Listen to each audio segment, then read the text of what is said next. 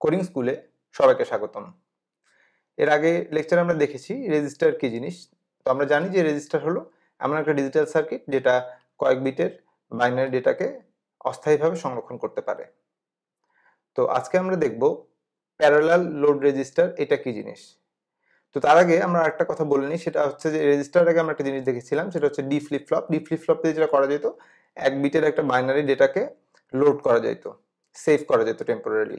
তো আমরা আজকে দেখব যে এই ডি ফ্লিপ ফ্লপ দিয়ে আসলে প্যারালাল লোড রেজিস্টার তৈরি করা যায় নাকি। তার আগে আমরা জানি প্যারালাল লোড রেজিস্টার জিনিসটা কি। আসলে নামটা দেখলেই আমরা অনেকটা জিনিস বুঝতে পারবো। সেটা হচ্ছে প্রথমত এটা একটা রেজিস্টার, অর্থাৎ এটা হচ্ছে কয়েকটা ডেটাকে, কয়েকটা বাইনারি বিটকে সেভ করতে পারে। তারপর এটা এখানে দেখছি প্যারালাল লোড রেজিস্টার, তার মানে হচ্ছে এটা কয়েক বিটের বাইনারি ডেটাকে লোড করতে ব্যবহার হয়।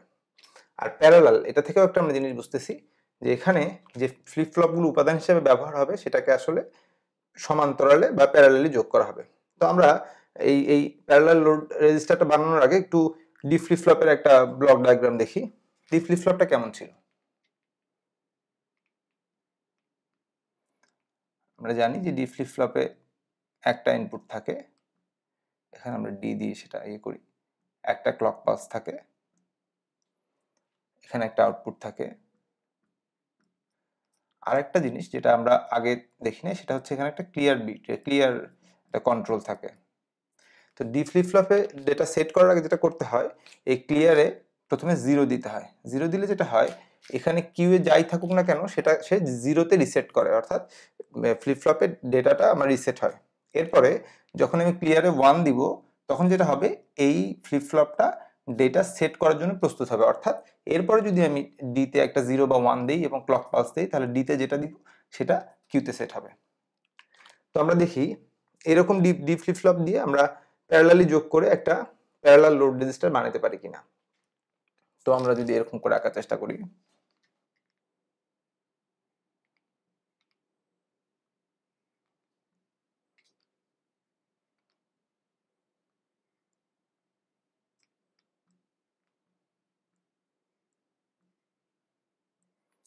ধরা যাক আমাদের এটা তিনটা ডি ফ্লিপ ফ্লপ।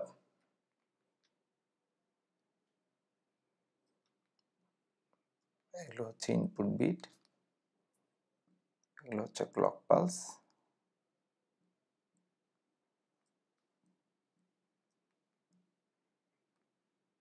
ডি দিয়ে রাখলাম। হ্যাঁ,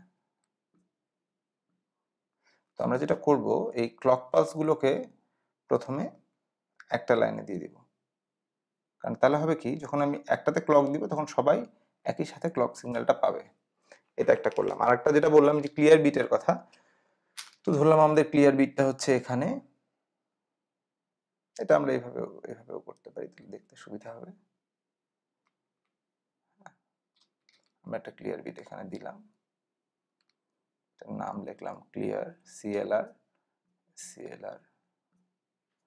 এখানেও একটা ক্লিয়ার বিট দিলাম। এরপরে আমরা যেটা করব, এই ক্লিয়ার বিট গুলোকে জোড়া লাগাই দিব। তাহলে এখানে লিখে রাখি ক্লিয়ার, এখানে লিখতেছি ক্লক, এটা।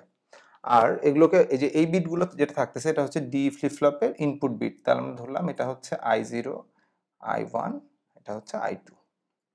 তাহলে কিউ এটা ডি ফ্লিপ ফ্লপের যে আউটপুট সেটাকে আমরা ধরি, এখানে আমরা জানি কিউ।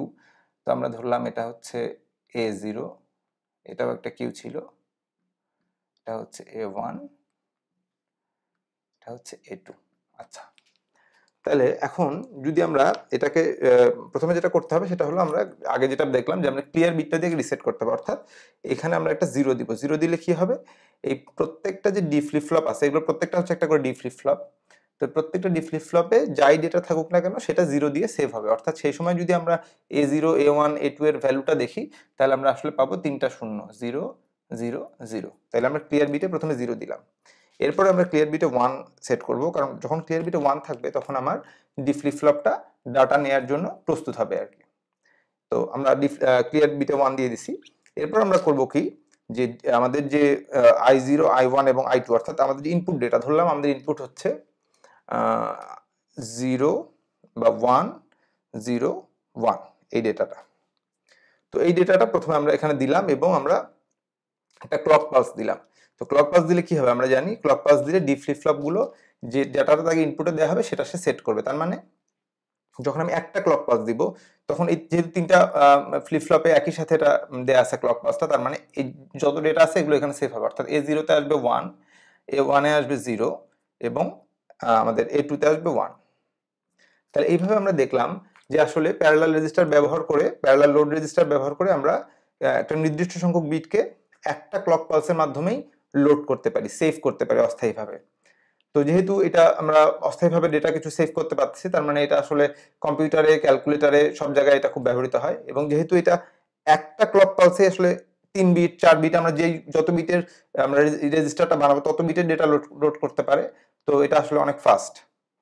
তো তাহলে আমরা এটা এখন পর্যন্ত কি বুঝলাম যে আমরা আসলে প্যারালাল লোড রেজিস্টার যেটা কাজ করে সেটা হলো কিছু ডেটা সে বাইনারি বিটকে সে সেভ করতে পারে এবং সেটা একটা ক্লক পালসে লোড করা যায় এবং কতগুলো ডি ফ্লিপ ফ্লপ প্যারালালি যোগ করে একটা প্যারালাল লোড রেজিস্টার বানানো যায়। তো পরবর্তীতে আমরা দেখব যে আসলে আরো অন্যান্য রেজিস্টার কিভাবে তৈরি করা যায়। আজকে এটুকুই, সবাইকে অসংখ্য ধন্যবাদ।